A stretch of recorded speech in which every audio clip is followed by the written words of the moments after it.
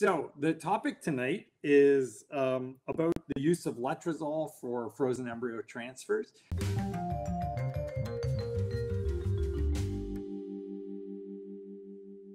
So this is called pregnancy outcomes after frozen thawed embryo transfer using letrozole, ovulation induction, natural or programmed cycles. And essentially what they did was do a retrospective study in a good center out of the US where they took quite a lot of individual cases, 3,148 frozen embryo transfers, and they compared a group that was doing natural to a group that was doing program, meaning hormone replacement, to a group where they used letrozole. And then they looked at a whole bunch of different outcomes. And the great thing about this was they compared letrozole to natural and natural to programmed, and programmed to natural as well, and letrozole to programmed. So it was great because they looked at all the different opportunities and options for how to kind of compare these different groups. So I'll dive into what they did. I'm just going to scroll through this. So it's a single university. They took anybody from 18 to 45. It was all autologous, so there were no egg donors. There were no frozen eggs used. They didn't take anyone that used any fancy HGH or stimulation for the lining preparation, or even HCG for the lining preparation. So it's kind of garden variety cycles, which was nice because this is what most people want to see. They don't want to look at the mix of everything. They want to look at the garden variety stuff. If there's one thing I would criticize, it's that their progesterone protocol is different. So for the program cycles, they did down regulation with Lupron or something like that. They started people on oral estrogen or transdermal estrogen, so a little bit of variability there. They got their estrogen up to get the lining to thicken. And then when the endometrial thickness reached 7 millimeters, they started intramuscular progesterone, and then they added more oral or transdermal estrogen to keep the lining as thick as possible. They put the embryos in after you had completed 5 days, which is appropriate. In the letrozole cycles, what they did was that they followed the same protocol, but you got letrozole for the 5 days. They monitored your follicle development. Once you got to the point where you had an LH surge, 6 days later, they actually did your embryo transfer. And in these cases, they actually used vaginal progesterone, and they used crinone. So a little bit of a different approach to things depending on whether or not you were getting the programmed or the natural, or you were getting the letrozole. So quite different. And if it was natural cycle, it was just 6 days after your LH surge, and they cultured the embryos for 1 to 2 hours before transfer, which is a little bit short. We normally do 3, but that's reasonable. They did their pregnancy test after 9 days. All of these were with blastocyst embryos, so no one was getting a day 3. So bottom line, why is all this information important for you? This is real world. This is what we do every day. This is a reasonable protocol. This is clinically applicable. So I can say, yeah, this data applies to you because this data makes sense the same way we would do it for you. Okay, so what did they look at? Let's take a look at their study groups. So they had 1,407 in the programmed. They had 291 in the letrozole and 1,450 in the natural group there. Age, they said it was statistically significantly different because the p-value is less than 0.01. But clinically, it's meaningless. There's no difference in 5 or 6 months, so that doesn't make a difference.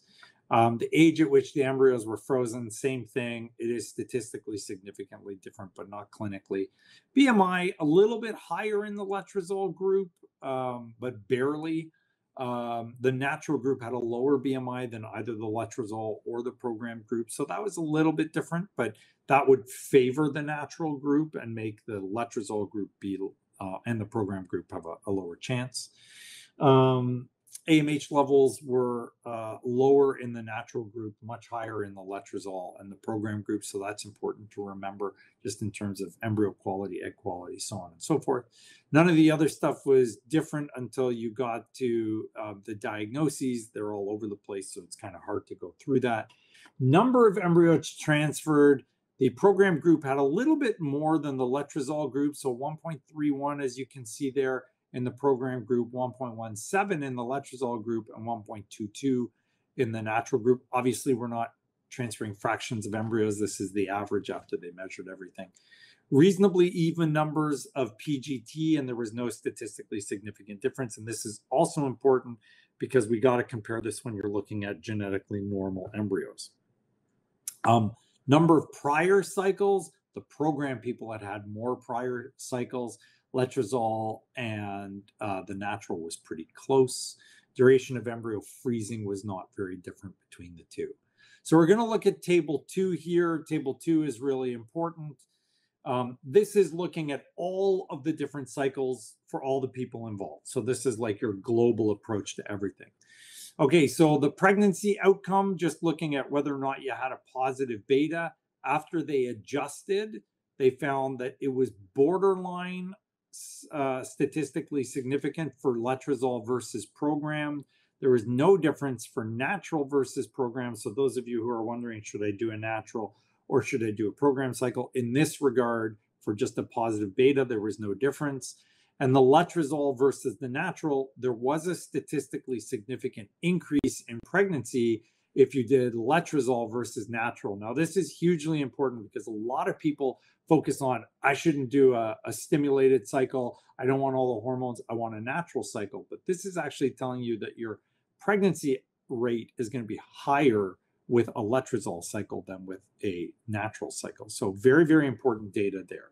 The next thing they looked at was clinical pregnancy. So when they looked at clinical pregnancy and they did the adjustments for the confounding variables, letrozole versus program was much higher. Natural versus program, there was no difference. Letrozole versus natural, it just missed significance. The 0.99 would have to be a 1 in order for it to be statistically significant. But I'm sure if they had bigger numbers, you would probably see a statistically significant benefit there. Ongoing pregnancy and live births, it's higher, as you can see right here, 1.11. So that's an 11% increase in the letrozole versus the program. So letrozole compared to the hormones is better. In the letrozole versus the natural, they did not see a statistically significant difference. Again, it's close, but you cannot say that it's statistically significant. Natural versus program, the natural actually did look almost like it was statistically significant, but again, just like the letrozole, it just missed it.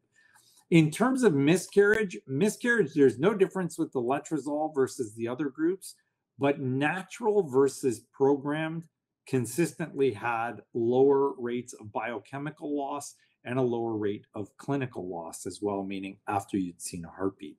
So in this overall assessment, letrozole was beneficial versus programmed for pregnancy and for clinical pregnancy, and for ongoing live birth. It was borderline versus natural for being improved. When they looked at the loss rates, there's no difference in the letrozole, but there was an improvement in the rates with the natural versus the program. So then they went one step further and they decided to break it down by looking at ovulatory women. So if you're ovulating already, what happens there? So the numbers change, right? Now you've got 878 that are ovulating in the program group, 209 in letrozole, and 1,411 in the natural group. So the numbers fall off in the pregnancy rate. None of them were statistically significantly different, but it's borderline again for letrozole versus natural. So very close, but didn't make it. No difference in clinical pregnancy for any of them, although again, letrozole versus program, letrozole versus natural, very, very close. You do see statistically significant differences, however, in ongoing pregnancy and live births in this group. So 16% increase for letrozole versus programmed. And you saw natural versus program was right at the borderline again. Letrozole versus natural, again, right at the borderline. So all of these kind of favoring either natural or letrozole, and letrozole seems to be the better option. Loss rates, same as before. The natural has a lower loss rate than the other ones, but the clinical loss rate in the ovulatory group is also lower with letrozole than with program. So program seems to have a higher risk of pregnancy loss and miscarriage. So if you're taking hormones, which is what everybody else is doing, it's not an ideal protocol for you. They then went down and did this for anovulatory women, and actually there were no differences in anything when they compared the programmed to the letrozole. You wouldn't do natural because they're anovulatory. So when they looked at the women that were not having normal periods, there were no differences in any of the outcomes. Kind of close for pregnancy, but not enough to call it even a trend there. So that requires further assessment. So Tarek, you can stop sharing. I'm going to flip back to the other one. Oh, there's that crazy view. I'll stop sharing here too. Yeah. So at the end of the day, the reality is that it looks like letrozole actually is the way to go. It would appear that letrozole will give you a huge benefit over using a program cycle, and it's likely beneficial compared to a natural cycle. And the theory behind it is that letrozole actually keeps your estrogen levels low. Estrogen can be pro-inflammatory. Certainly too much estrogen frequently is inflammatory. Some of these women will have endo, adeno, all of these conditions that can lead to problems. And so you don't really want that to occur. You want to keep the inflammation down. You want to keep the chances that the patient will have stimulation of those conditions down. So as a result, it's much better to focus on not having high levels of estrogen, high levels of inflammation, and letrozole is actually what does that trick for you. So is it a factor of fiction that letrozole can be better than natural or program cycles? It's actually a fact. It appears that it is beneficial in terms of your cycle outcomes compared to using a natural approach or a programmed approach. If you do have to choose natural versus program, choose natural because your miscarriage rates will be lower and success rates are probably a little bit higher as well. So hope you enjoyed that part of the show. As always, make sure you like, share, comment. We're always open to your comments, and we're going to start taking your questions. And I think Tarek is going to be coming online to ask them.